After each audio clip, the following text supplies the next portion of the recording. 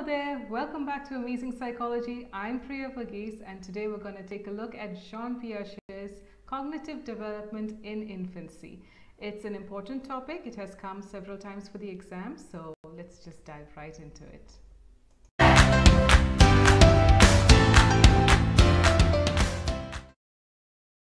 Jean Piaget's cognitive development has been asked twice in the exams. One time it was asked as a 6-mark question and the other it was asked as a 3-mark question. It is still a very important concept, so we will study it in detail just in case it is asked as a 10-mark question later.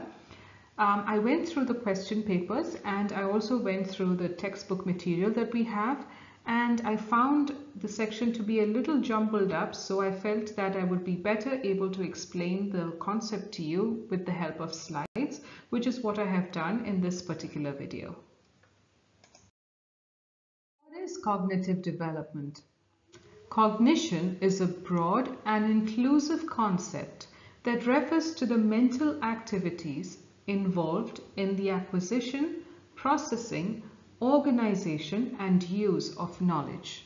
So basically, cognition is a process involving mental activities, and those mental activities are found around the particular processes of acquiring information, processing the information, organizing the information, and converting that information into knowledge which can be used at a future point of time. Now, all these activities include certain specific phases, which are detecting the information, interpreting what that information means, classifying the information into different sections, remembering what the information was, evaluating your ideas from the information you received. Then you infer principles or you find out rules, you imagine possibilities, you think about new concepts, you develop strategies, you dream and fantasize about things. All of this falls under the broad umbrella of cognition, and all of them are mental activities. Before we get started on the actual theory, I thought it was important to know who Jean Piaget is. This won't be asked for the exam, but it's still good to understand the context from which this particular theory was developed. So Piaget was born in Switzerland towards the late 1800s, and he was such a prodigy that he's published his first scientific paper when he was just 11 years old. He also had a great background in psychology and worked with Alfred Binet and Theodore Simon on the standardization of their famous IQ test. Now, around the time that Piaget was alive, people generally thought that children were just miniature versions of adults. He was the first one to identify that children think differently from the way adults think.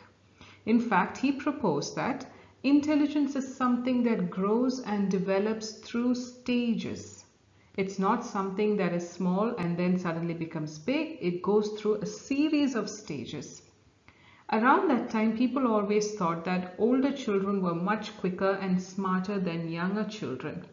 But he's the one who suggested that the difference that you see between children is not because one is more intelligent than the other, it's because that they are different in the way they think. There are qualitative and quantitative differences between the thinking of young children versus older children. So based on his observations, he finally concluded that children were not less intelligent than adults, they simply think differently. According to Piaget, early cognitive development involves processes based upon actions, and these later progress to changes in mental operations. So people first developed their understanding or their early cognitive development through actions that are around them and that they do, and this later progresses to mental operations or mental workings and understandings based on those actions. Now, the first thing that we see is the sensorimotor stage, and this is the stage between the time of birth to 2 years, and this is the stage that we will be studying in today's video. The other 3 stages are the pre-operational stage, which is from ages 2 to 7, Then comes the concrete operational stage, which is from ages 7 to 11, and the formal operational stage, which is from ages 12 and above. We can see the different stages of Piaget's cognitive development in this picture. In the first one, you can see the sensory motor stage where the child is just barely learning how to hold a glass and is sucking on a pacifier.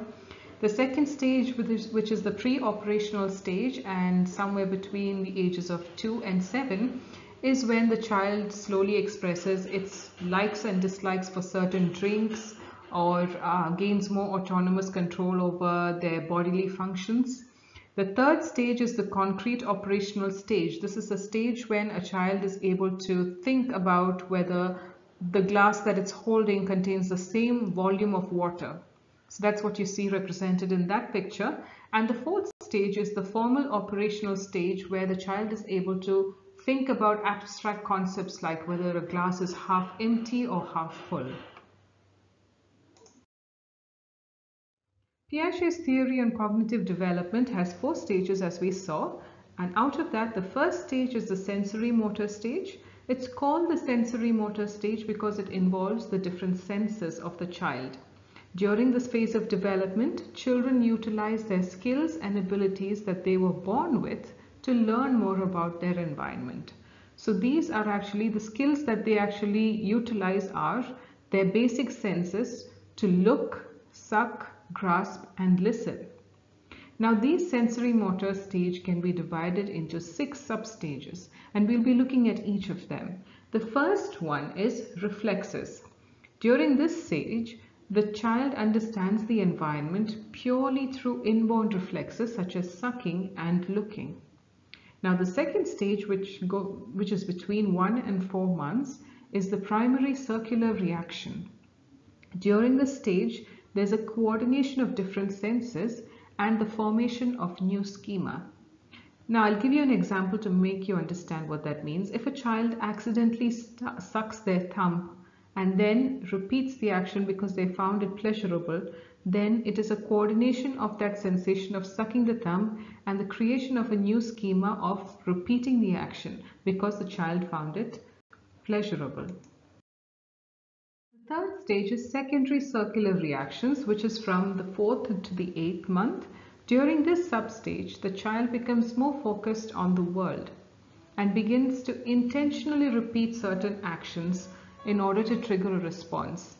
An example of this is a child purposefully, with intention, picking up a toy so that it can put the toy in his or her mouth. Now that is an intentional action. The next one is coordination of reactions, which is between the 8th month and the 12th month. In this substage, the child starts to show more clear intentional actions and they start combining several schema in order to achieve that particular effect. And they also explore their environment more and start imitating the behavior of people around it. Now an example of looking at intentional actions and combinations of schema is when a child begins to understand that certain objects have a specific quality. Like if a car is pulled backwards and released, the car will run forward.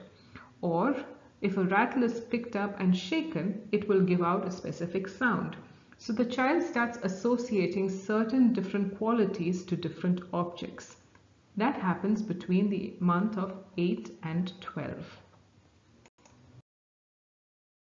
The fifth stage is tertiary circular reactions, and during this stage, which happens between the 12th month and the 18th month, the child starts experimenting through trial and error method, such as giving out funny sounds so that they will get the attention of the caregiver, or tossing things down to see if somebody picks it up and gives it back. These are the different kind of experiments the child starts doing. And in the final stage, which is the early representational thought, which happens between 18 months and 24 months, the child begins to develop symbols or to represent events or objects in the world. Now during this phase, the child starts getting a broader understanding of the world through using their mental faculties or mental operations rather than purely through actions. So this is the stage where the child starts thinking. sees the action, understands what's happening, starts processing the information, and starts producing new ways of behavior rather than just an instinctive reaction to a particular action or stimuli. So these are the different stages that a child goes through. And there's one more thing that we need to look at, which I'll show you right now. One of the greatest accomplishments of the sensory motor stage is object permanence. What is object permanence?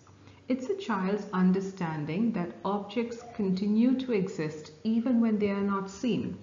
So let's look at an example. If a child is playing peekaboo or hide and seek, for example, and let's say that an object is shown and then the mother hides it under the blanket. If the child was just born, the child will immediately think that the object actually vanished, and if the mother reproduces the object, will actually appear shocked or startled. But older infants understand the object permanence situation. They realize that the person or the object who is hidden now still exists even though they can't be seen or heard. This understanding comes from a growth in their mental faculties and a growth in their cognitive abilities. So object permanence is a very important accomplishment during the infancy phase. So the different stages of sensory motor development are seen in this particular picture. You can see the primary circular reactions during the ages of 1 to 4 months where the child repeats pleasurable actions. Then you can see secondary circular reactions, which is between the period of 4 to 8 months where the child constantly repeats the action to trigger a response.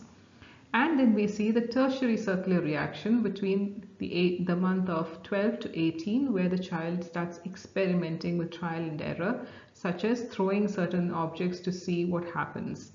So I hope this particular section was completely clear to you. I deviated from the textbook a little bit just so that you can get a clearer idea about the concepts of Piaget's cognitive development. But pretty much everything that was there in the textbook has been covered here as well. I just felt that this would be a lot more easier to understand than going through what was given in the textbook. If you have any questions at all, please leave it in the comment section, and also please do share this video, like, share and subscribe so you get more of my content when I put it out. Thank you so much. Have a great day.